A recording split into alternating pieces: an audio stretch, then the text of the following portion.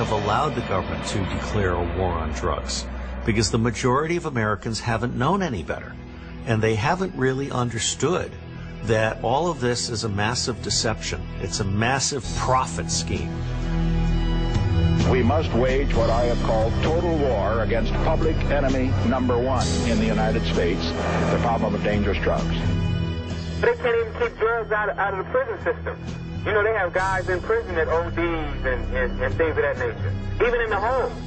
What's happening here in America is that our government is inadvertently supplying the hard drugs to the people in this country. Then they're putting the people who use them in this country in jail.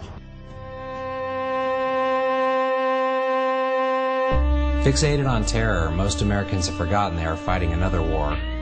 Watch a nigga say, sew an eyeball back to your mama's sunny day, crying. But from its inception, the drug war has become the longest, most costly and destructive war in American history.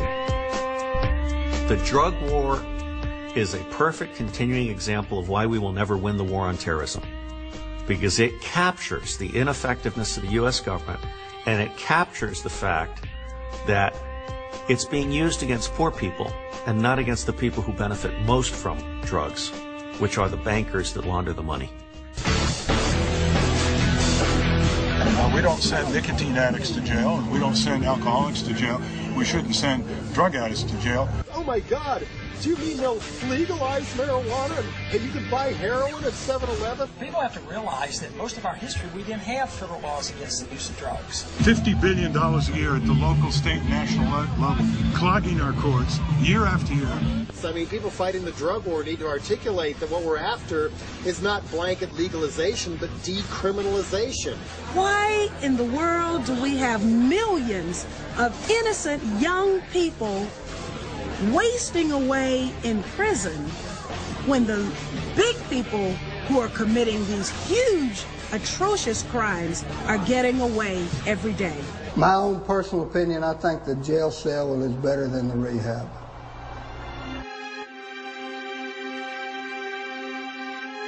This year is the 30th anniversary of the Drug Enforcement Agency. It was created by Richard Nixon in 1973, and Richard Nixon is really the creator of this drug war from 1971. With every passing day of this drug war, the battle line seems to be getting harder and harder to see. And yet it's almost impossible to believe that the same rules apply to everyone.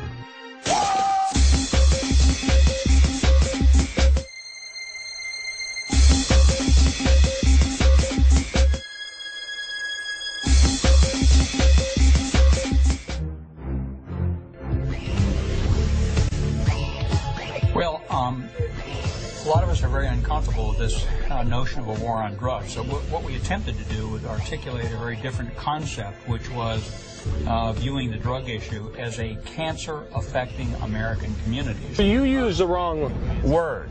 You said war.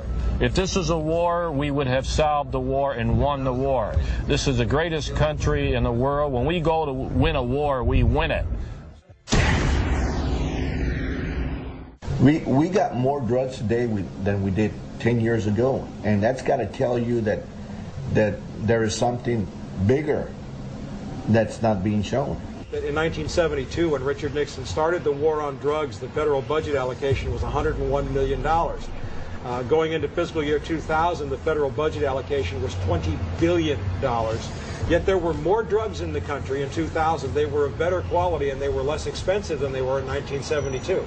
What's wrong with that picture? We arrested 14 people targeting high schools selling heroin. We almost totally eliminated the production of coca. The drug warriors love to talk about illegal drugs, but what drives the motives to legalize certain harmful and equally addictive substances?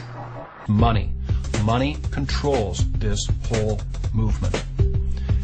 You have a group called the Partnership for a Drug-Free America. Well, first of all, of course, we don't have a drug-free America, never have, never will. But who are the funders? Who are the main funders, source of funding for the Partnership for a Drug-Free America? Of all things, the tobacco industry and the alcohol industry. They are drugs. They are mind-altering, sometimes addicting drug-free America indeed. But why do they do that? They spend huge money to reinforce the distinction between legal drugs on the one hand and illegal drugs on the other.